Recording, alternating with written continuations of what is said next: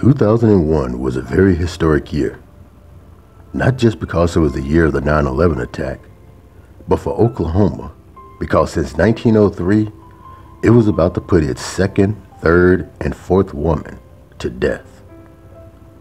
Of course, you saw my last video of the first woman executed in Oklahoma, Dora Wright.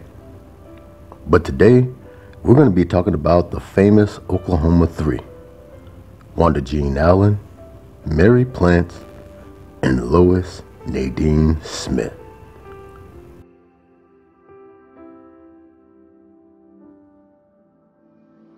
Wanda Jean Allen was born on August 17, 1959, the second of 8 children. According to many sources, Wanda's life was very rough. Her upbringing consisted of an alcoholic mom living in the projects on government assistance, while her father left once the last sibling was born. Growing up, she had a lot of ups and downs in life, and at age 14, Wanda was stabbed in the left temple. They say the injury will be the main cause of her future accident and impacted her ability to understand the cause and effects of her decision. But I'll leave that up to the individual to decide. At age 17, Wanda would drop out of high school. This is where the downward spiral truly began. At age 21, she began a relationship with Deidre Pettis, to which she shared an apartment with. However, the relationship soured due to jealousy, insecurity, and constant arguing. It finally came to a boil on June 29, 1981, when Wanda and Deidre got into an argument, and Wanda Jean Allen shot and killed her. When she was arrested, Wanda first claimed it was an accident and she was shooting at an ex-boyfriend of Deidre's and missed. But forensic evidence showed that Wanda had pistol whipped Deidre before shooting her at point-blank range. Yet, despite being guilty of cold-blooded murder, the prosecutors offered her a deal. Wanda pled guilty to manslaughter and was sentenced to 5 years in prison, to which she only served 2. During that time, Wanda Jean Allen met Gloria Jean Leathers, who was also serving time for the stabbing death of a woman.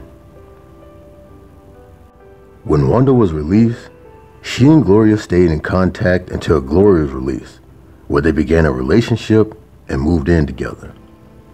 However, like the last relationship, this one was no different. During their 3 years together, police were called to their home multiple times to settle disputes, and Wanda had made constant threats that she would kill Gloria if she ever tried to leave. Sadly though, Wanda Jean would end up keeping her word. On December 2nd, 1988, Wanda Jean Allen and Gloria Leathers got into an argument at a grocery store, which ended up being the last straw, and Gloria broke up with her. She then called her mother and the police, where an officer escorted Gloria to her apartment to get her things. She also let Wanda know that she was filing a restraining order against her. This angered Wanda, because when Gloria and her mother left for the police station, Wanda followed them, where she took out her .38 revolver and shot Gloria once in the stomach. Wanda then fled the scene, while police cared for Gloria, who was rushed to the hospital, but sadly died 3 days later. Police would eventually arrest Wanda Jean on December 6, 1988, after a family member tipped them off that she fled to Duncan, Oklahoma. She was charged with first-degree murder, and since this was the second time she killed someone, they sought the ultimate punishment: the death penalty. On April 18, 1989, Wanda Jean Allen was found guilty and sentenced to death by lethal injection. She was transferred to the Oklahoma State Penitentiary, where she spent the next 12 years on death row. During that time, she had become a born-again Christian and renounced her lesbianhood.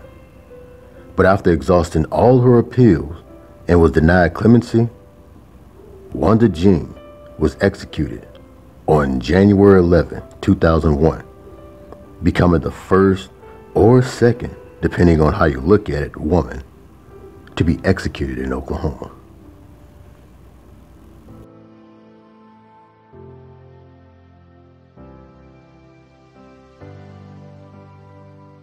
Marilyn K. Plantz was born Marilyn K. Sellers on October 19, 1960. Little is known about her childhood other than she was a quiet child. When she was 16, she dropped out of high school, where at the time, she met and married 22-year-old James Earl Plantz, better known as Jim. During their 12 years of marriage, the two had 2 children, Trina and Chris. Jim worked nights at the Daily Oklahoman, while Marilyn was a stay-at-home mom. On the outside, they were described as the perfect marriage because they were never seen arguing nor fighting. However, behind the scenes, things were anything but perfect, especially on Marilyn's side. For somewhere down the road, Marilyn began a steamy affair with 18-year-old Cliff Bryson, where over time, the two fell in love and made plans to be together. There was one problem though.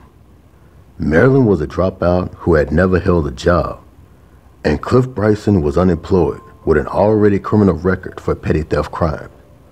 So neither one was financially stable for such a life together. But that didn't deter Marilyn from her plan. Knowing that Jim had life insurance policies that added up to $300,000, Marilyn came up with a plan to murder her husband. After other plans failed, on August 26, 1988, she had Cliff Bryson and another friend of Cliff's, Clinton McKimball, hide out at her house armed with baseball bats that she had given him. When Jim Plantz came home after his work shift, the two attacked him from behind, where they beat him mercilessly, while Marilyn stayed in the other room until it was over. When it was, she came out to observe the aftermath, for which she told the two guys, "That don't look like no accident." So she instructed the two to take him somewhere and burn his body. So Cliff and Clinton drove Jim to an abandoned area, doused Jim in a truck with gasoline, and set it up to where it looked like an accident where his truck caught on fire. When Jim's body was discovered, police automatically suspected foul play. And after a 3-day investigation where they found evidence in Marilyn and Jim's home, plus Jim's autopsy showed signs of blunt force trauma, Marilyn Plantz was arrested. Cliff Bryson and Clinton McKimball were arrested the next day after Marilyn blamed them for the crime. But it wouldn't be until they interrogated Clinton that they would get the full story, making Marilyn Plantz the mastermind. All during this time, Jim Plantz's family were in denial that Marilyn was involved in such a plot. But after seeing and hearing the evidence during her trial, that denial went straight out the window.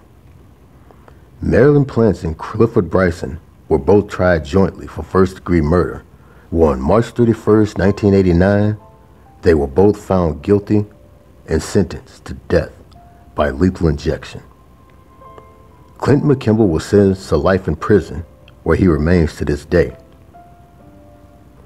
Cliff Bryson was executed on June 15, 2000, and Marilyn Plantz would follow him on May 1st, 2001.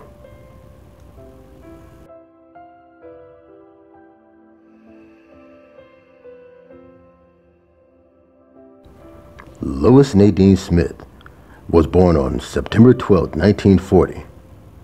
She had a humble upbringing where she was a preacher's daughter and was raised very religiously. But as soon as she grew up, Lois Nadean was anything but holy.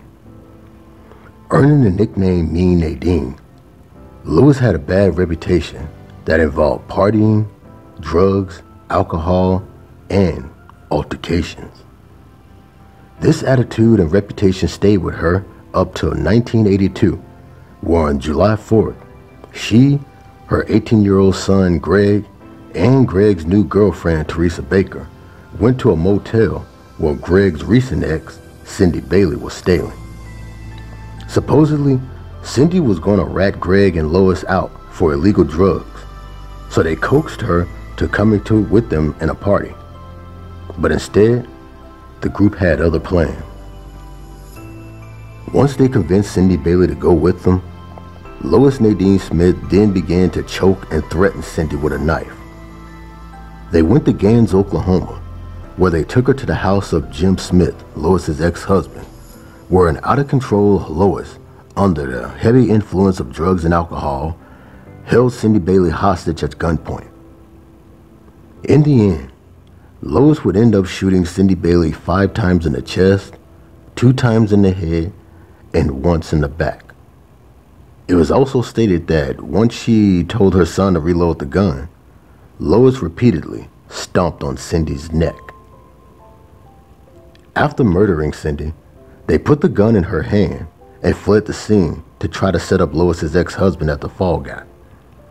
That plan backfired when they were apprehended in Tahlequah, Oklahoma. Teresa Baker cracked and told everything. Lois Nadean Smith and her son Greg were arrested and charged with first-degree murder. During her trial, Lois and her son kept their denial, and this time, they had put all the blame on Teresa now. However, evidence pointed everything at Lois Nadean Smith, including a note that she had mailed to her son Greg, basically coaching him what to say and blame everything on Teresa. But just like the first plan, it didn't work. On December 29, 1982, Lois Nadean Smith was convicted of first-degree murder. Her punishment, the death penalty. Greg Smith is currently serving life in prison for his role in the murder. And on December 4th, 2001, at the age of 61, Lois Nadean Smith was executed by lethal injection.